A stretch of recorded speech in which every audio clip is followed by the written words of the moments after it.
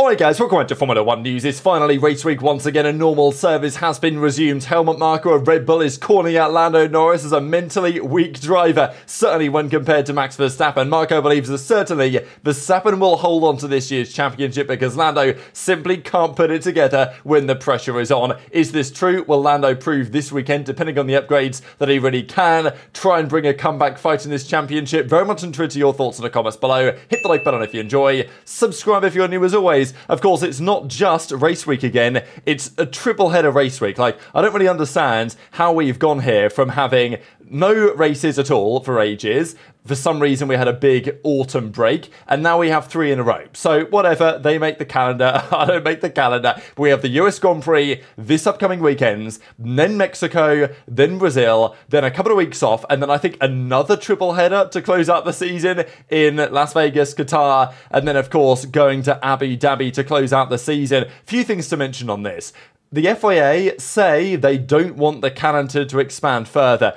Mohammed bin Sulayem, can you believe it? I actually agree with something he says. He's like, look, this is probably too much for the drivers, for the teams, for the engineers, for the staff to have 25 race weekends.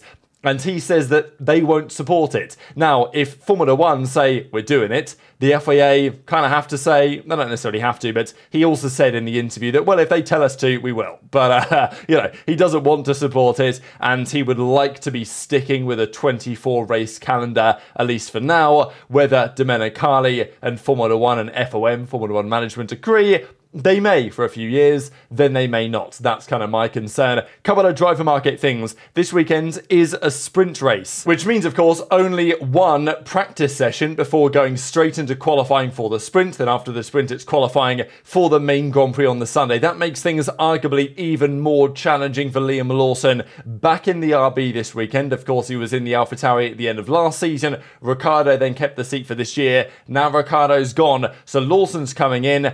And as he says, it is a bit of a mountain to climb. It's going to be a serious challenge for either Yuki or Lawson to, well, really prove themselves as being a replacement candidate for Perez for next year. Lawson has the harder task on his hands because he's coming in with no prep in this car and on a sprint weekend with only 1 hour of practice. So it is going to be a challenge for sure. Antonelli is going to be in next year's Mercedes, and I do like this guy's attitude, right? Of course, he crashed out famously at Monza in that FP1 session, but like, you ask him how he's going to do next year, and he says, yeah, speed isn't an issue, right? So I do love the confidence of this kid. He's like, yeah, like, I've got no problem in terms of pace. Like, I'll fight the best of them on pure pace. But racecraft and consistency and not putting in the wall, those are the things that Antonelli has to ensure don't happen. But yeah, I do like this kid's attitude that he's like, yeah, speed's no issue, right? I have no problem on that front. It's just about executing. And like, Mercedes feel the same way. Otherwise, they wouldn't have put him in the car. Better to have a fast driver who has some, you know, rough around the edges, shall we say, as was Verstappen, than have a slow driver who's consistent, but is never going to be winning you a World Drivers' Championship. This I thought was interesting as well. These are the 2024 tyres in comparison to the 2026 set of tyres in terms of how, well, the size. Now, here it doesn't look that dissimilar, to be fair, but on this image here, you can see how relatively sizable the differences are between the 2024 tyres and the slightly thinner 2026 tyres. Now, it's not a massive difference, but it is something. It's like, you'll notice at Monza and in Japan, and certainly at the final corner, which has now been removed, that chicane in Spain, how the tyres are so big, the cars are so big, that through many corners in Formula 1, there's only one line that you can really take, and that's just to follow the car in front. The tyres contribute to that as well. Yes, the cars are wide, but the tyres being big and bulky don't help that either. And, you know, thinner tyres would be better. That's what they're going to try and do in 2026. Is it going to make a massive difference? Maybe not. Is it something probably a positive? Probably yes. There were some interesting rumours emerging as well that Renault's engine project for 2026, which was, of course, shut down the other day, was apparently going really well. And, well, it's interesting to think about why they shut it down. Money, resources, let's say Flavio Briatore working his magic. I don't know. But the reality is that apparently it was doing quite well. And Ferrari were interested in signing some of their personnel. Apparently they've not signed like any big names, but it is believed that, yeah, there are some considerations that Ferrari are looking to strengthen their engine project by signing some of the Renault guys who were apparently doing a pretty damn good job before their project was cut short, of course, largely because this current engine isn't really working. But we are going to the Austin Grand Prix. A massive weekend for everybody involved. Of course, no Daniel Ricciardo this weekend, so the only drivers that have raced in every single US Grand Prix of the 11 to date are now Lewis Hamilton and Sergio Perez, actually. So Ricciardo was one, but unfortunately not going to be the case for Danny this year. The winners are as follows, of course, Hamilton, Verstappen, Vettel, Bottas, probably most famously, of course, Kimi Räikkönen for Ferrari back in 2018, his final Grand Prix victory, of course, in the sport. But what results should we expect this upcoming weekend? RB are in an interesting spot because Red Bull haven't performed. Their car has gone backwards and they've struggled to figure out what to do about it. That's affected RB as well, in the same way that Ferrari being better this year compared to last year has helped Haas. I mean, Haas said at the start of the season they were going to be the worst car. They buy as much as they can from Ferrari, and the Ferrari this year is pretty damn good. So the Haas is therefore also pretty good. The issue with the RB is that the RB at the start of the season was pretty good, so was the Red Bull. But as the RB, or as the Red Bull has regressed, God, how confusing could they have made it this season with these naming things? But anyway, as the Red Bull has regressed, they've had to focus on their own development and trying to fix things, and it's not been clear at all what RB should do. And the trickle down of Red Bull's disappointment has also affected that team as well, which therefore affects the points that Tsunoda and Ricciardo have scored, not many in recent rounds, and also affects the chances of Lawson or Tsunoda getting promoted, right? Because look, Lawson could do a killer job. He could outqualify Yuki. He could, do a stellar race, maximize the potential of the car, and finish P12, because that's all the car's capable of, and no one seems to crash nowadays, and especially now, Sargent's off the grid, no safety cars, so, it's likely you can put in a stellar race and finish P12, and Yuki might be, 15 seconds back in P13, and maybe that's a phenomenal performance from Lawson worthy of consideration for the Perez seat next year, but at the end of the day, you're always going to look at it and say, well, didn't score any points, did he? And that often is a problem, right? So if the car is just bad, it doesn't really matter how good you are, it's very difficult to translate that into convincing the top bosses you're the man to get the drive. I mean, if you see a drive like Colapinto had in Baku, great drive and scores a fair chunk of points, that's the type of drive that gets you noticed. He has the same drive, but let's say Perez and Sainz don't crash earlier up the field in that Baku race, then Colapinto, good drive, but only scored 1 point or something, right? So now it's like, oh, well, maybe it wasn't that good. So, there's bias in play when it comes to point scoring, and the issue is for RB, that may affect these guys' chances, because if the RB was the fourth fastest car, then I think one of these guys would get promoted. The fact that they might be the 8th fastest car or something in that ballpark, and maybe faster, we'll see if their upgrades work, because I'm sure they've got something planned, but it just affects things naturally. Nothing much you're going to be able to do about human psychology at the end of the day. McLaren, they have upgrades in the works. They can bring them if they desire. The question for McLaren is, do they bring them? Because their current car works, their current car is rapid. It's faster than the Red Bull pretty much everywhere. Is it fast enough than the Red Bull? Because ideally, McLaren need to start picking up more 1-2s. They need Lando to win, Oscar to be second, and then Max to be third or worse. That's how they win both championships this year, certainly if they want to win the drivers. If their car is marginally faster than Max in the Red Bull, then Lando may still win most weekends. It's certainly possible. I think Lando mentally may have turned a corner, but we'll discuss that in a second. But if the car's only marginally faster, then are they going to get 1-2s? Even if, let's say, Oscar was to win a race, is Lando going to be second or third? That's a big deal when it comes down to the championship results. So they've got to make their car as fast as possible. The problem is they don't want to take too much risk because the current car works. There is a debate, of course, as to whether you bring a floor upgrade to the car. We've seen Red Bull, we've seen Ferrari, we've seen Mercedes bring floor upgrades to their car this season that have destabilized the car, changed the balance characteristics, and actually made things more problematic. Mercedes have then reverted what they did before. Ferrari haven't quite reverted, but they brought some changes to deal with the problems. And McLaren, if they bring a floor upgrade, is it going to do the same thing? They've got upgrades in the pipeline, they've got developments ready to go. Whether they'll put everything on that isn't the floor, just in case, or whether they'll just chuck everything on because, I think as McLaren, you've got to be pretty confident you get it. And if they do bring upgrades that deliver what they think they will deliver, then McLaren are definitely capable of winning this championship in both regards with the drivers as well. If they don't deliver what McLaren think they might, that's the problem. But if there's any team that you're going to be more confident in right now to deliver upgrades that work, it's got to be the Papaya team at the moment with the Papaya rules that apparently no longer exist. Whatever. Red Bull, they have big upgrades as well. They are trying to turn the tide this season, as we full well know. Big upgrades planned this weekend. If they work, it's going to be a big deal. If they don't work, it's going to be a big deal one way or the other. The question, however, is, regardless of how the cars are performing, let's say the relative performance stays the same as it has done over the last few rounds.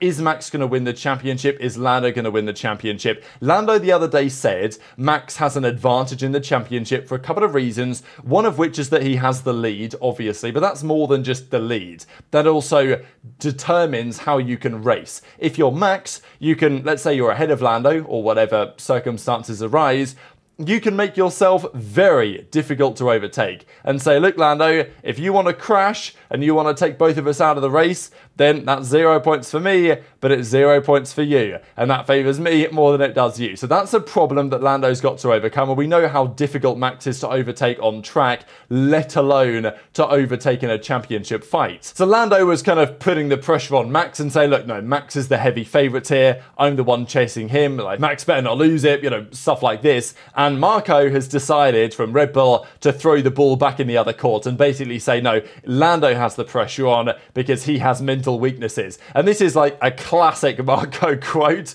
but of course, once again, speaking from, on some regard, a Red Bull perspective. So yeah, Marko says the following: Verstappen, he's the best. He's the fastest and has the mental strength to theoretically fight for the championship more than Leclerc and Norris. So before we discuss the second part, interesting that of course he compares them to Leclerc and Norris. We know that, you know, Alonso, Hamilton, already world champions, they have the mental strength to compete with Max, potentially beat Max, you know, if the cars and the circumstances were correct. But Leclerc and Norris, not world champions, it is a debate as to what they're capable of. Now, I think firstly, this is on some regard a bit of credit to Marko, or to these guys from Marko. My point being, he's putting Verstappen, Leclerc and Norris in the same conversation, right? He's saying, look, yes, Max is the best, he's the fastest, but Leclerc and Norris, they're close enough in terms of speed, but they don't quite have the mental resilience that Max does, which on some level is a compliment to Norris and Leclerc to put them in the same ballpark. Certainly from Marko, who is a Verstappen man, he's certainly a Red Bull man. This, however, is not a compliment to Norris at all when he says the following: we know Norris has some mental weaknesses. I've read of the rituals he needs to do to perform well on race day. So we've heard some of the things with Lando that,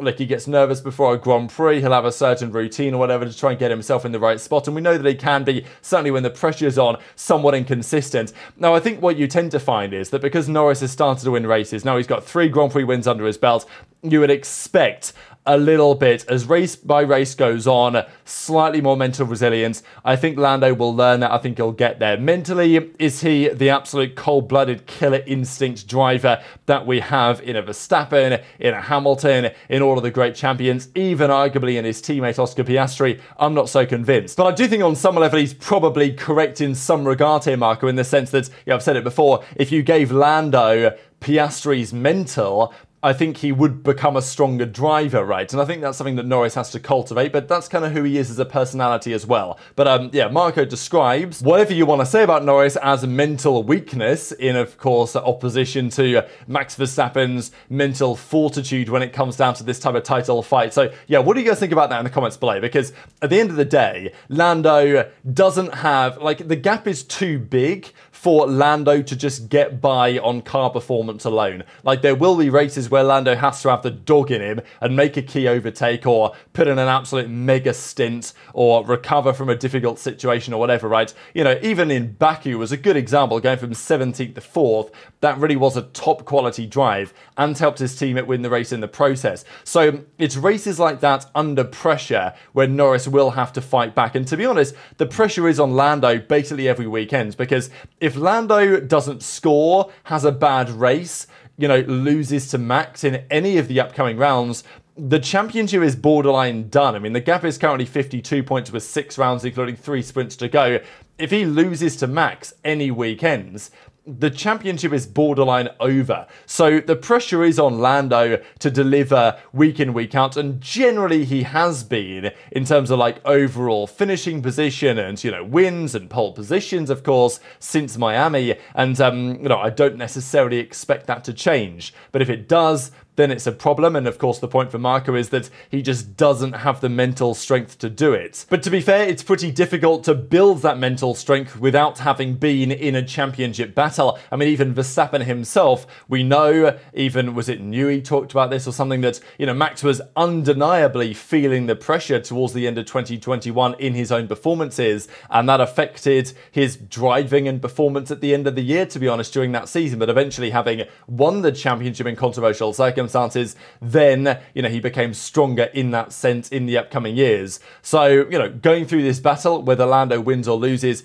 is probably going to be beneficial for him in the longer term. But, you know, whether he's got enough this season to win, I personally am somewhat doubtful. Intrigued to your thoughts as ever in the comments. What do you guys think about this? I don't know even what this is meant to be. Is it, am I looking at Lego? Is it like a Mickey, I mean, it's Mickey Mouse is, but yeah, I'm not really sure. These are your trophies for the US Grand Prix. So, yeah, what is this? Intrigued to your thoughts in the comments below. We have gold, Mickey Mouse helmet, emoji, Mickey Mouse race, like, I don't know. Let me just move on because I'm just kind of confused. We often look at trophies and often I'm like, yep, that's kind of cool and interesting. This week I'm like, well, it's unique, I guess. I'll give it that, to be honest. But yeah, not my favourite trophy design. I guess I'll say that real quick. There's also been some debate. When Hamilton does go to Ferrari, how's it going to settle in? How's it going to work? How's it going to work with Leclerc? How's it going to work with Fred Vasseur in charge of the team? And Toto Wolff says, like, there's no doubt that Hamilton will adapt well. It will be fascinating, though, to witness, just because Hamilton's been with Mercedes engines his whole career. Yes, the transition from McLaren to Mercedes was fascinating when it happened at the time. We see this with other drivers relatively frequently, but with Hamilton, it's obviously a bigger difference or a bigger deal just because of the driver that he is. So, yeah, Wolff says he'll have no problem adapting to that move to Ferrari, but honestly, who knows until he gets there, and he's going to try and do his best, I imagine, to learn a bit of Italian, so he is relatively well fitting in to the Tifosi and the team over there at Scuderia Ferrari already. But very much intrigued to your thoughts on all this stuff in the comment section below. Hit the like button if you enjoyed, subscribe if you're new, take care, and I'll see you next time.